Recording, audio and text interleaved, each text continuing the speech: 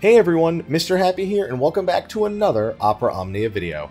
For this one, we'll be taking a look at upgrading your characters via Crystal Strength. This is key to greatly increasing your character's base stats and unlocking new passives and a new ability. Special thanks to Square Enix for sponsoring this video as well as the rest of the Opera Omnia series we've been doing on the channel. To see our other videos, check out the playlist in the description of this one. So as you unlock characters in Dissidia Opera Omnia, you'll probably be used to the traditional methods of powering them up. New weapons, new armor, and of course, gaining levels via experience points. Opera Omnia also has another means of strengthening characters called Crystal Strength. To increase a character's Crystal Strength, head to the Enhancements option in your menu and the Crystal Strength option should be at the top.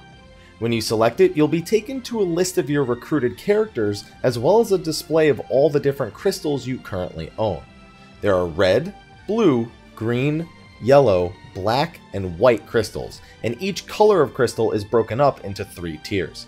These can primarily be earned by playing through things such as cycle quests, co-op quests, and as quest objective rewards. By selecting a character on the right, you'll be given the option to use these various crystals to increase your crystal strength.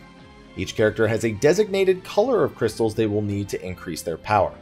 As you raise crystal strength, you'll find yourself needing more crystals and eventually higher tier crystals as well.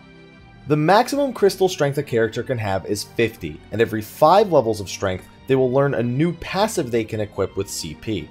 At crystal strength 20, the character instead learns another secondary skill that they can use in combat. For example, Hope learns Protect at crystal strength 20, which increases the party's physical defense for 5 turns and instantly grants them some bravery on use. Cloud, on the other hand, learns Finishing Touch, which deals some bravery damage and also launches the opponent into the air for a wall combo. This extra skill is usually vital to determining whether or not you want to use a character against certain bosses. Crystal Strength makes for a good incentive to stay on top of various activities, as earning them also earns you an incredibly powerful boost to your characters.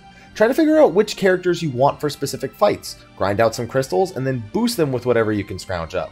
But anyway, super simple to explain, so that's a wrap for this video. Thank you for watching and be sure to stay tuned for all of our Opera Omnia videos on the channel. I will see you all in the next one, and until then, take care.